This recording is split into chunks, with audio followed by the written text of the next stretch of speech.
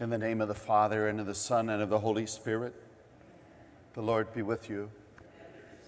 Good morning.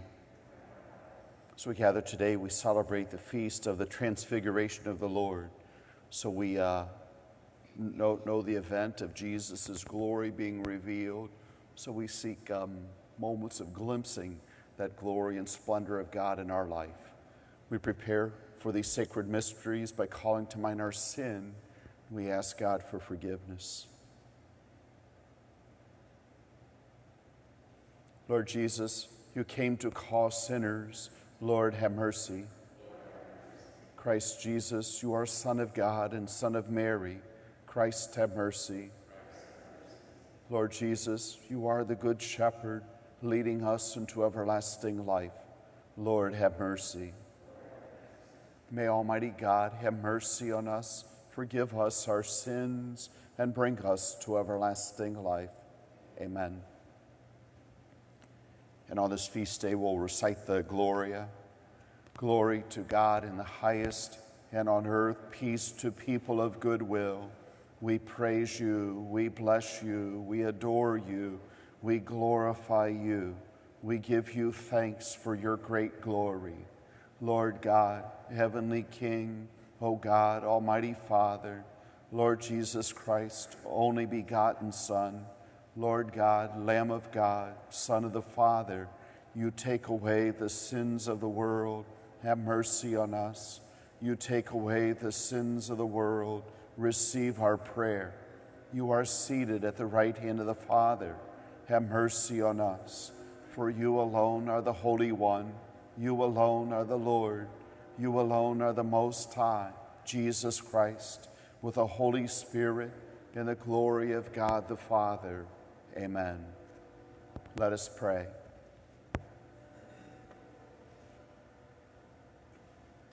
O God, who in the glorious transfiguration of your only begotten Son confirmed the mysteries of faith by the witness of the fathers and wonderfully prefigured our full adoption to sonship, grant, we pray, to your servants that listening to the voice of your beloved Son, we may merit to become co-heirs with him, who lives and reigns with you in the unity of the Holy Spirit, one God, forever and ever. Amen.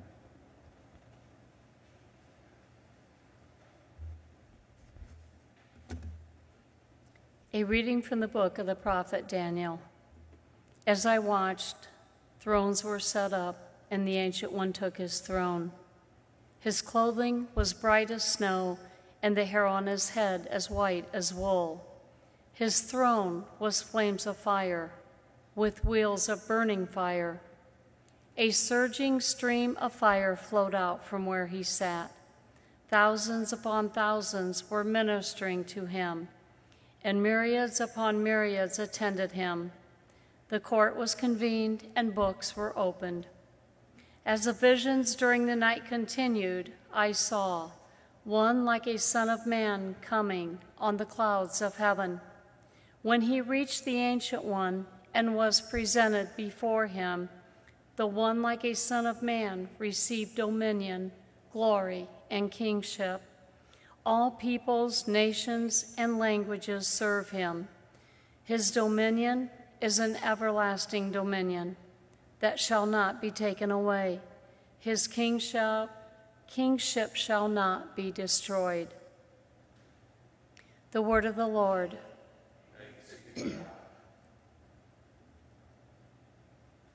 Responsorial Psalm, the Lord is King, the Most High, over all the earth. The Lord is King, the Most High, over all the earth. The Lord is King, let the earth rejoice. Let the many islands be glad. Clouds and darkness are round about him. Justice and judgment are the foundation of his throne. The Lord is King, the Most High, over all the earth. The mountains melt like wax before the Lord of all the earth. The heavens proclaim his justice, and all people see his glory. The Lord is King, the Most High, over all the earth. Because you, O Lord, are the Most High over all the earth, exalted far above all gods.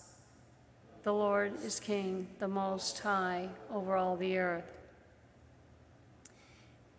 A reading from the second letter of St. Peter. Beloved, we did not follow cleverly devised myths when we made known to you the power and coming of our Lord Jesus Christ, but we had been eyewitnesses of his majesty.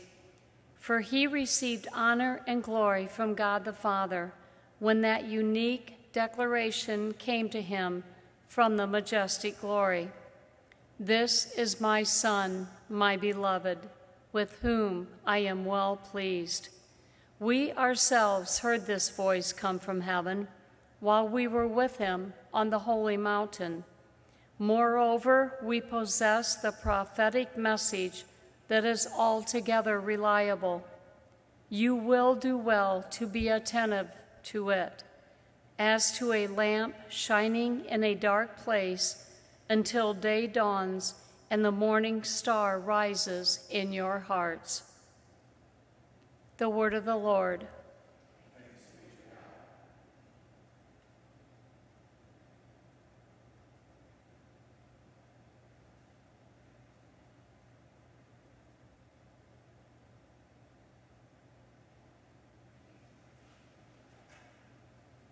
Hallelujah, hallelujah,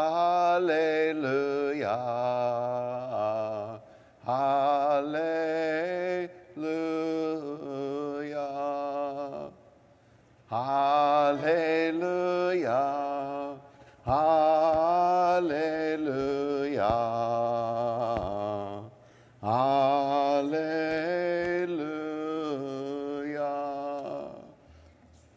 This is my beloved Son, with whom I am well pleased. Listen to him. Hallelujah, hallelujah, hallelujah.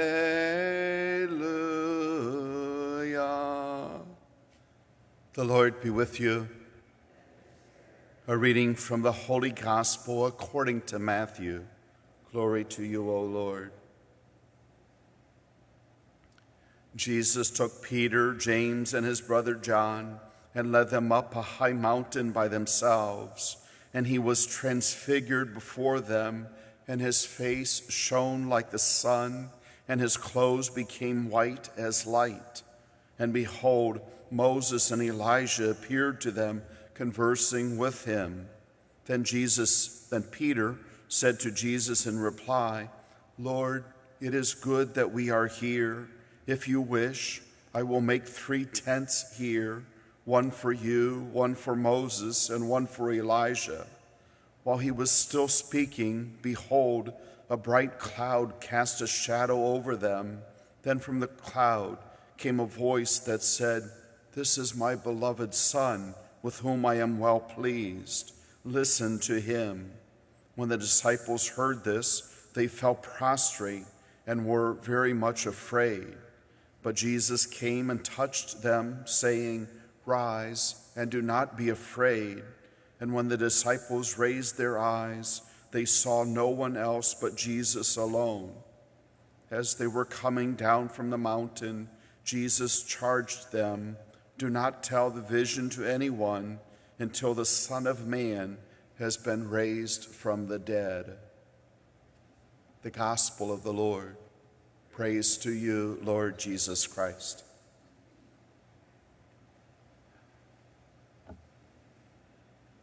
As we celebrate today the feast of the Transfiguration of the Lord, it invites us in some sense to look to the past.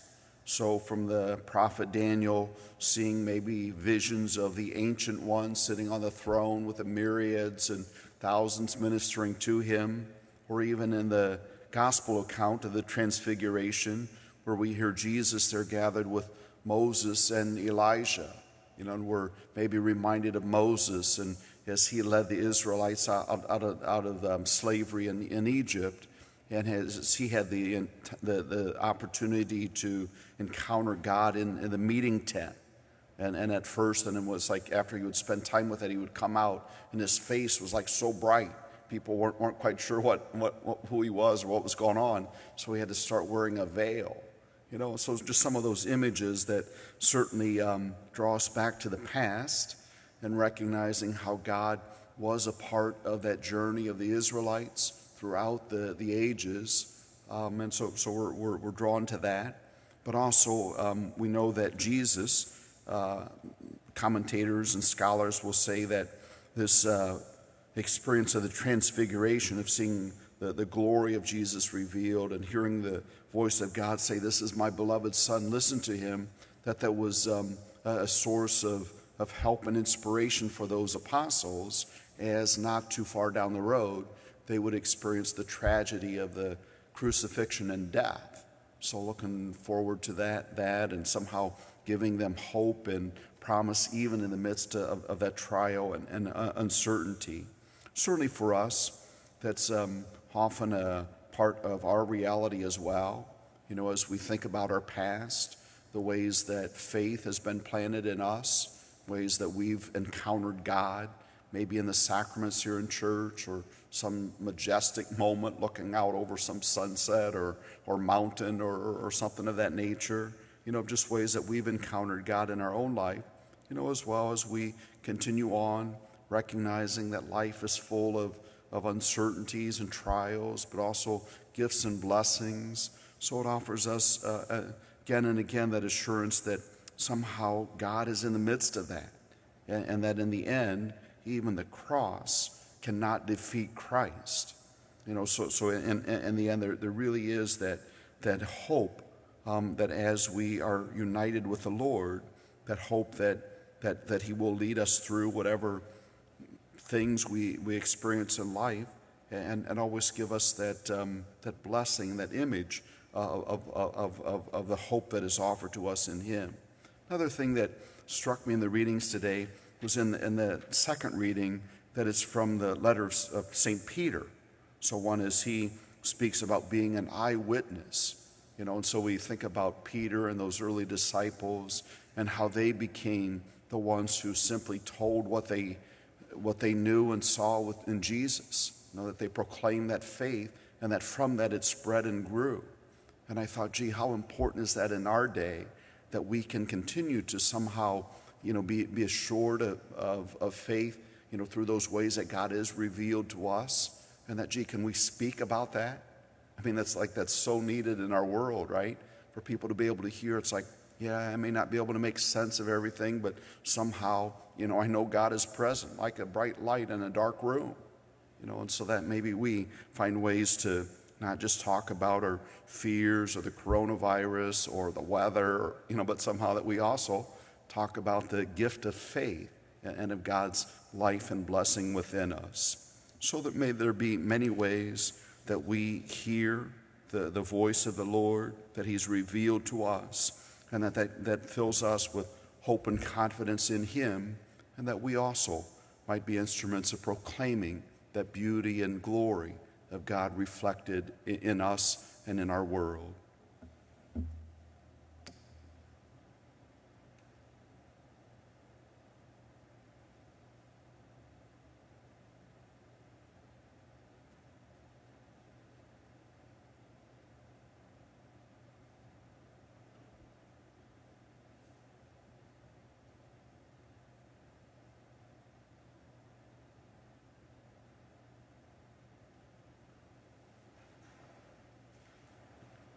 Gracious and ever-living God, we gather in your presence grateful for the gift of our faith and the hope and inspiration that offers us always. With trust in you, we offer now our prayers. So we pray for the church throughout the world, for our Holy Father and all who lead us in the church in these days, for wisdom and courage and blessing upon them. We pray to the Lord.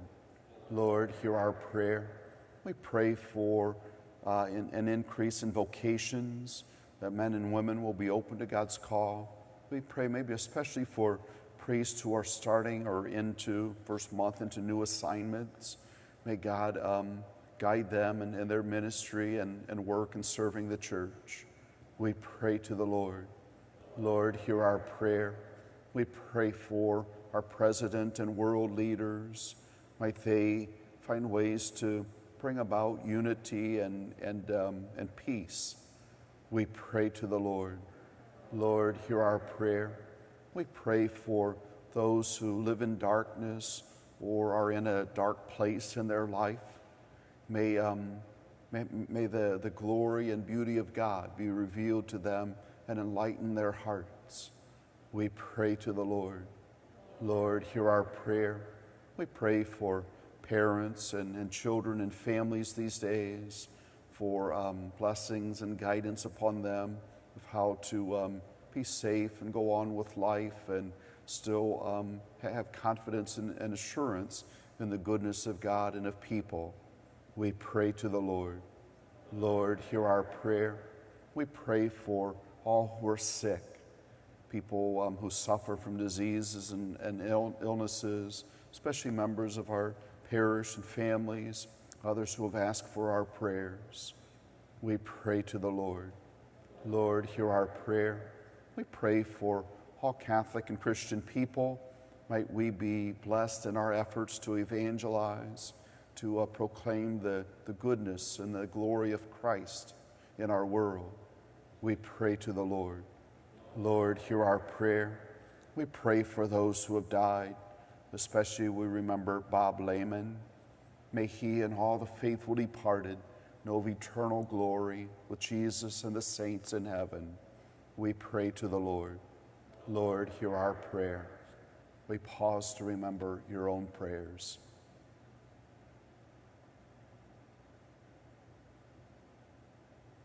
For these we pray to the Lord.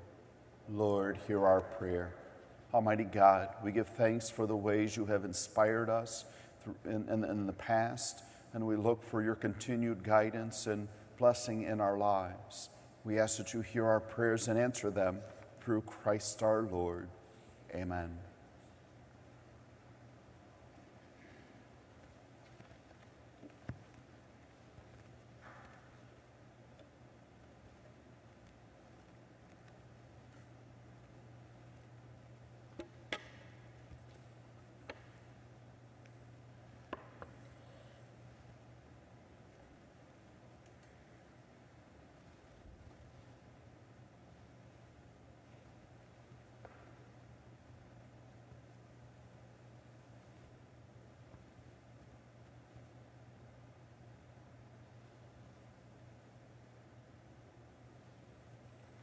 Blessed are you, Lord God of all creation, for through your goodness we have received the bread we offer you, fruit of the earth and work of human hands. It will become for us the bread of life.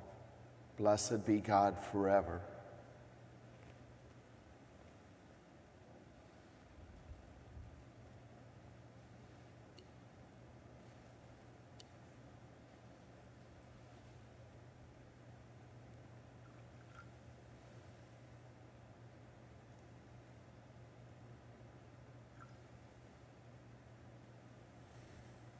Blessed are you, Lord God of all creation, for through your goodness we have received the wine we offer you, fruit of the vine and work of human hands. It will become our spiritual drink. Blessed be God forever.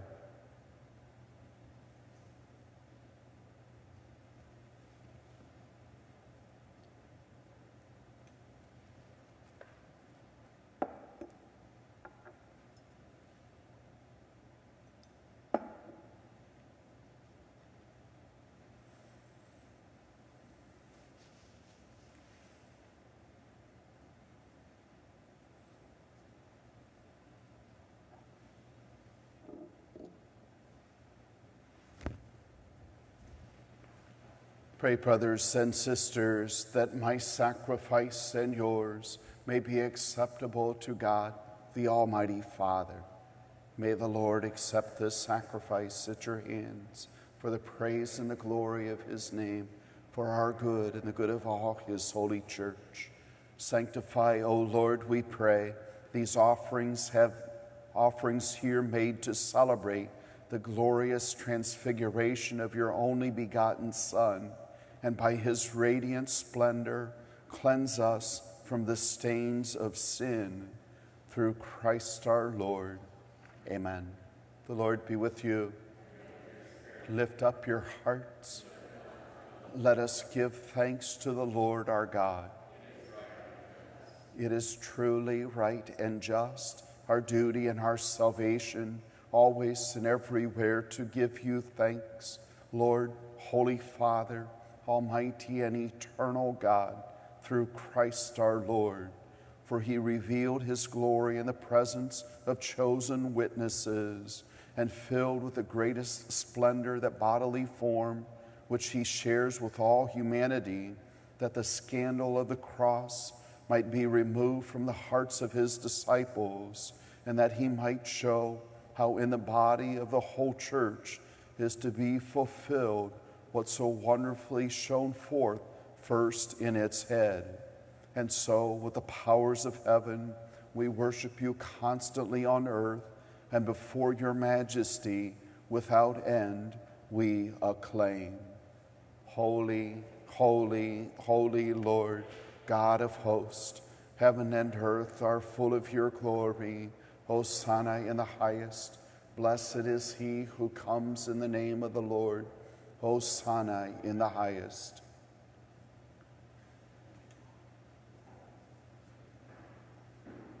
You are indeed holy, O Lord, and all you have created rightly gives you praise. For through your Son, our Lord Jesus Christ, by the power and working of the Holy Spirit, you give life to all things and make them holy, and you never cease to gather a people to yourself, so that from the rising of the sun to its setting, a pure sacrifice may be offered to your name. Therefore, O Lord, we humbly implore you, by that same Spirit, graciously make holy these gifts we have brought to you for consecration, that they may become the body and blood of your Son, our Lord Jesus Christ, at whose command we celebrate these mysteries. For on the night he was betrayed, he himself took bread, and giving you thanks, he said the blessing, broke the bread, and gave it to his disciples, saying, "Take this, all of you, and eat of it, for this is my body, which will be given up for you."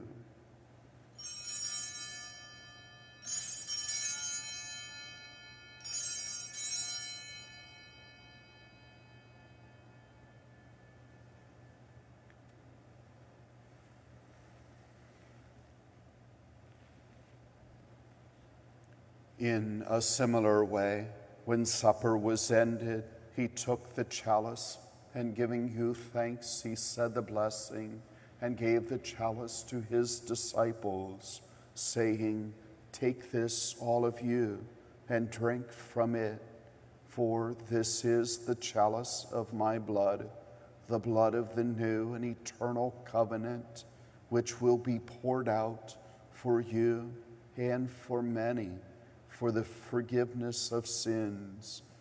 Do this in memory of me."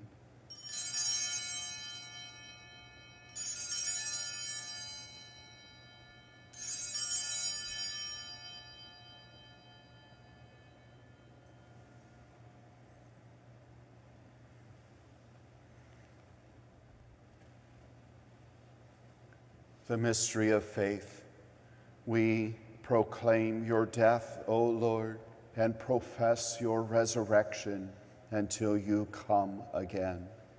Therefore, O Lord, as we celebrate the memorial of the saving passion of your Son, his wondrous resurrection and ascension into heaven, and as we look forward to his second coming, we offer you in thanksgiving this holy and living sacrifice.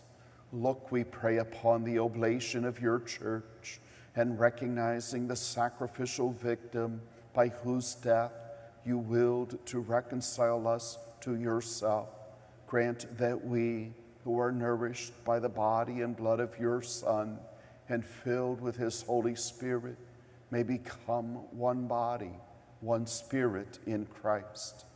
May he make of us an eternal offering to you, so that we may obtain an inheritance with your elect, especially with the most blessed Virgin Mary, Mother of God, with blessed Joseph, her spouse, with your blessed apostles and glorious martyrs, and with all the saints on whose constant intercession in your presence we rely for unfailing help. May this sacrifice of our reconciliation, we pray, O Lord, advance the peace and salvation of all the world. Be pleased to confirm in faith and charity your pilgrim church on earth, with your servant Francis our Pope and Daniel our Bishop, the order of bishops, all the clergy, and the entire people you have gained for your own. Listen graciously to the prayers of this family, whom you have summoned before you. In your compassion, O merciful Father, gather to yourself all your children scattered throughout the world. To our departed brothers and sisters, and to all who were pleasing to you at their passing from this life, give kind admittance to your kingdom. There we hope to enjoy forever the fullness of your glory. Through Christ our Lord, through whom you bestow on the world all that is good. Through him, and with him, and in him, O God, Almighty Father, in the unity of the Holy Spirit, all glory and honor is yours forever and ever. Amen.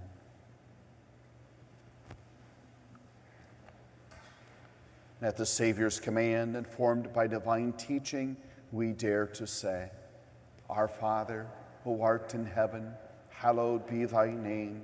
Thy kingdom come, thy will be done, on earth as it is in heaven. Give us this day our daily bread, and forgive us our trespasses, as we forgive those who trespass against us. And lead us not into temptation, but deliver us from evil. Deliver us, Lord, we pray, from every evil. Graciously grant peace in our days, that by the help of your mercy we may be always free from sin and safe from all distress, as we await the blessed hope and the coming of our Savior, Jesus Christ. For the kingdom, the power, and the glory are yours, now and forever. Lord Jesus Christ, you said to your apostles, Peace I leave you, my peace I give you. Look not on our sins, but on the faith of your church, and graciously grant her peace and unity in accordance with your will, who live and reign forever and ever. Amen. The peace of the Lord be with you always. Let us offer each other the sign of peace.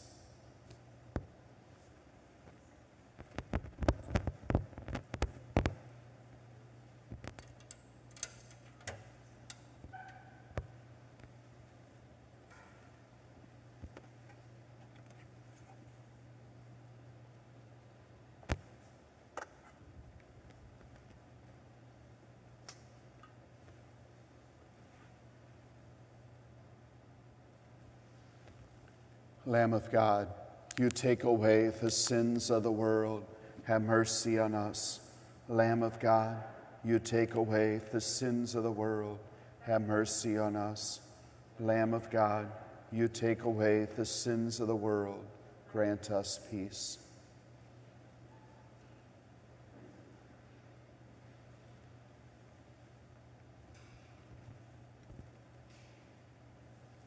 Behold the Lamb of God. Behold him who takes away the sins of the world. Blessed are those called to the supper of the Lamb. Lord, I am not worthy that you should enter under my roof, but only say the word, and my soul shall be healed.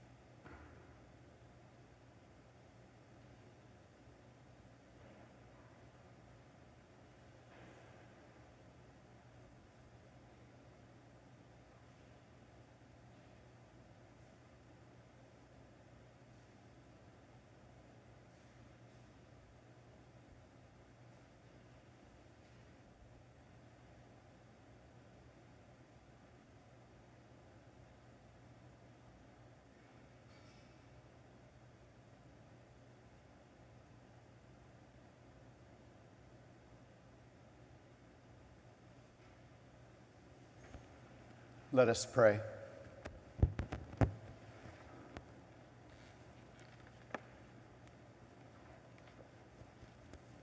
May the heavenly nourishment we have received, O Lord, we pray, transform us into the likeness of your Son, whose radiant splendor you will to make manifest in the glorious transfiguration, who lives and reigns forever and ever. Amen. The Lord be with you.